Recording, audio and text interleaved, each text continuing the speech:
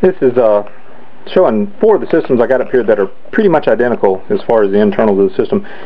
All 4 of these systems are run on these little IBM 17-inch monitors, black monitors, and I just got various little computer carts up here, but hard to get around because I've got a lot of junk. This is my spare room up here, and there's another one, and another one, and another one, and I just use whatever. I need to get some long tables, or make me a table or something that comes out and allows me to put several systems on instead of all these little carts. These are kind of mobile and easy to move around, but this one rack here is just an extra utility rack that I've got, and it just, you're too close when you're playing. I've got a little fold out table right there that I put out for people to put keyboards on. I know it was like a mess right now, but LAN party days, everything's clean and tidy.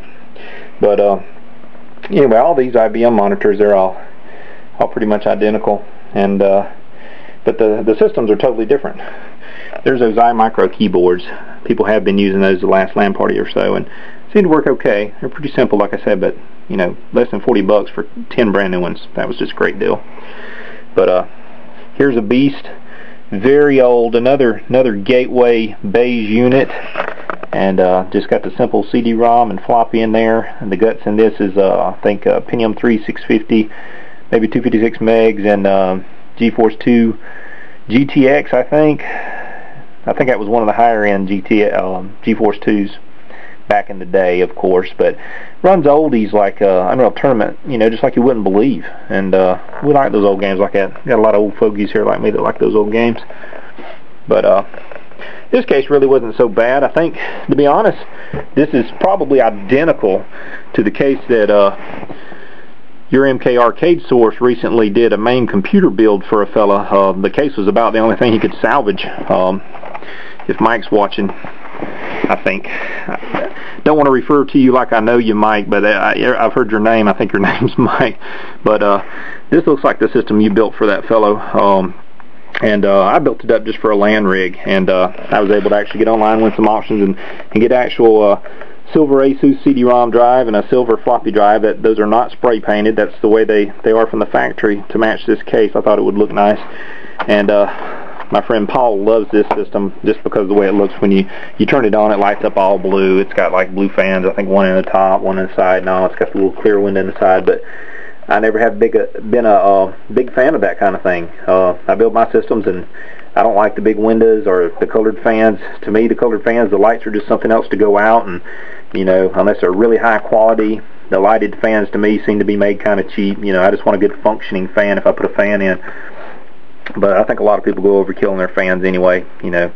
And I don't overclock, because people overclock, and I'm like, yeah, you're getting a little more out of that processor, you know. You're kind of sticking it to the man, but you know, you're risking overheating your components most of the time. And you know, those are people who have like one system and they tweak and play with it all the time, and that's great. I don't really try to push the limits too much these days. I mean, back when, you know, we had 386 25 megahertz and stuff like that, yeah, I'd try to push it to 33 megahertz and do some overclocking and stuff, you know. But you know, these days you're running over 2 gigahertz and people are trying to push it, you know, to get a little bit higher and stuff, and I don't know, I don't feel like the gain is worth it, you know, not worth the risk anyway. But none of these are overclocked, obviously. I don't mess with that. I just get them running the best I can, make sure they've got, you know, decent running parts in there. Just recently put new CMOS batteries on all these, you know, and I keep all the BIOS settings the same in all of them, and try to put the same hardware in all of them, keep some backup hardware around just so I can get them running if one goes down, especially during a LAN party, which once they're running, usually it doesn't happen during a LAN party. But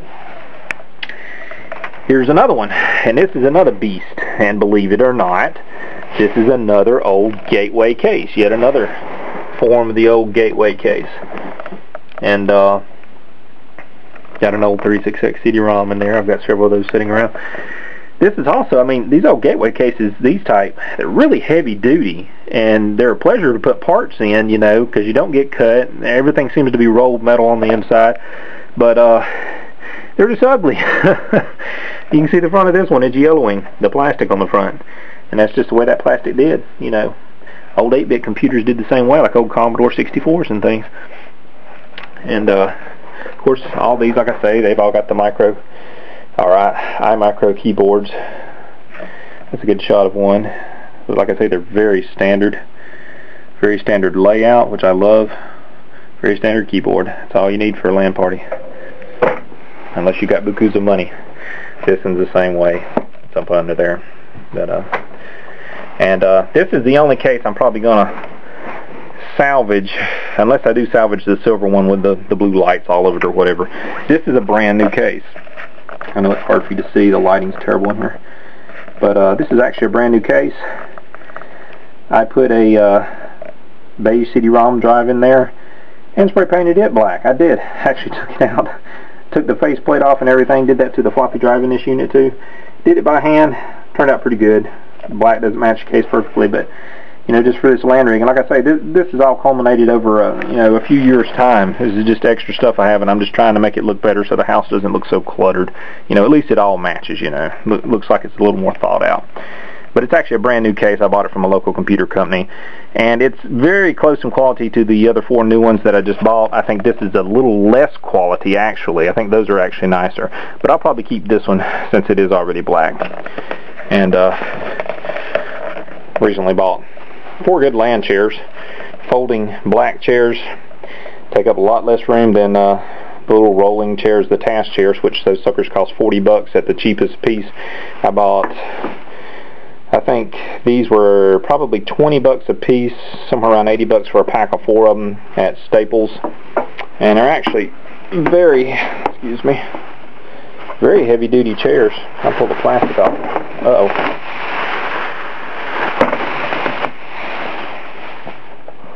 Very heavy duty chairs. Got very thick padding on there. They're actually pretty comfortable to sit in for a while. You don't have any armrests, but you know, this is for guests, and like I say, once a month. I can't afford to spend an arm and a leg. But they are brand new chairs. Really thick padding in the seat. If you can see, this isn't that El Cheapo stuff like what I used to have. I used to have some old card table chairs. Chairs that came with a card table, and I think altogether it probably wasn't over $40 for 4 chairs and a table. These are like $20 a piece. If you bought them separate, they might have been like $30 or something. If you bought a pack of 4 of them, I think they were selling them. I think I got them around $80. Probably get some more of these. Probably another pack. But and then the mice I've got downstairs. I'll probably show you those in a second.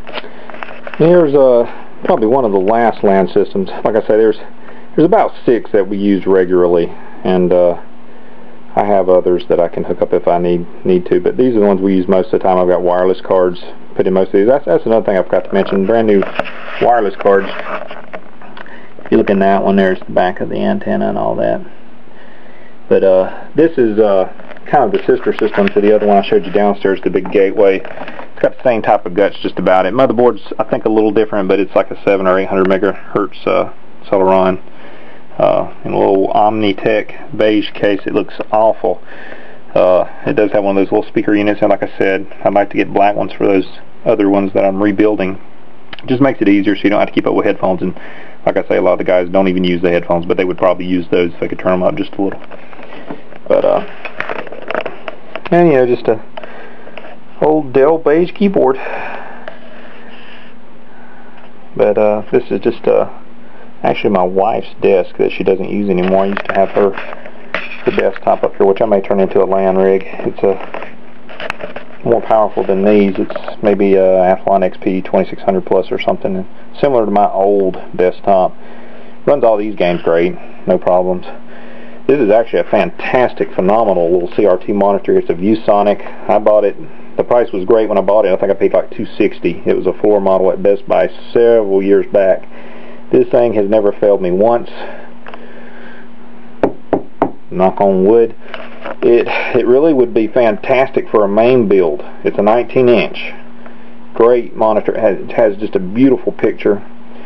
And it's a flat screen CRT. And it's getting kind of ugly. Starting to turn a little yellow here on top. It was doing that even before I took it out of Best Buy, because like I said, it was a floor model. It was the last one they had, and they gave me a break. It was supposed to have been like a $350 monitor or something. They knocked almost $100 off or something, and I bought it that day, and it was the biggest screen I'd had up to that point. I think I'd had an old 19-inch that went bad on me before this one, but this one was buku's better. And I just can't get rid of it. It's just got such a beautiful display. You know, I hate the beige, but Man, the display's great. Might make a main cap out of it or something one day.